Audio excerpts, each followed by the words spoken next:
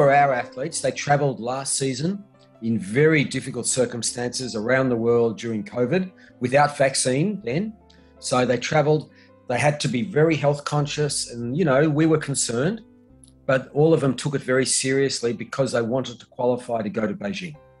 So I think going to Beijing and having that opportunity is the most important thing for each of the athletes. And it's the most important thing for us that our athletes have this opportunity, because many athletes will have one opportunity to go to the Olympic Games. And soon the World Cup season starts. Very, very exciting. There's been some test events for the sliding athletes. They've been to China. We have the luge athletes in China now for the luge event. We had short track speed skating event. They were in Beijing. Our number one bobsleigh pilot, Bree Walker, she said that the bobsleigh track, the sliding track, is amazing. She said it's a fantastic sliding track.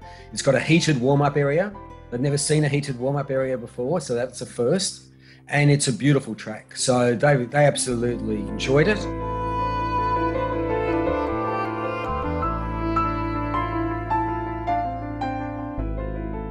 I think it'll be very good for Chinese winter sports, all the facilities. The facilities, you can see they will be well used after the Olympic Games, and they will have a very healthy legacy for Chinese sport and the Chinese youth to actually participate in winter sport.